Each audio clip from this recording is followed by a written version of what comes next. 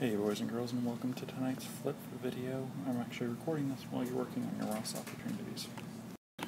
So, this first one says, Mr. B spent $7.98 on a book which had 89 cents tax. He paid with $15. What was his change?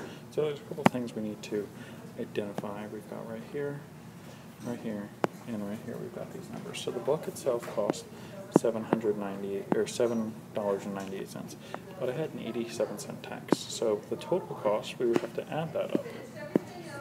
So if we add that up, 8 plus 7 is 5, then you carry it, and that would give you 18, you carry it. So the book and the tax together cost $8.85. But what I did was I paid with $15. With $15, you would represent that as 15.00. Subtracting that from $8.85, then you go to subtract that. Now you can't take 0 from 5, so that's not possible. So when you go next door, he's got nothing to exchange from that place value. And you come next door, and he does. So he becomes a 4, and now that becomes a 10. Now that actually becomes a 9, because you need to then transfer it over one more time, and that ends up becoming a 10. So 10 minus 5 is 5, 9 minus 8 is 1, drop down my decimal point, then I've really got 14 here. 14 minus 8 is 6. So I had $6.15 left over.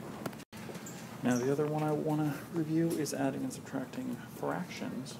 So for adding and subtracting fractions, we've got to find a sum of 1/3 and 2/5. Sum means to be adding. So we need to find our least common multiple, which is 3 and 5. To find our least common multiple, we just simply multiply. So 3, 6, 9, 12, 15, 5, 10, 15, 20, 25. Now we look for matches. They've got a 30 in common. So we're going to make this whole thing equal 15. Now we do 1/3 times something equals something over 15. 3 times what gives us 15? 5. Whatever you do to the bottom, do to the top. So 5/15. Now we have 2/5 times something equals something over 15. 5 times what? 5 times 3 gives us 15.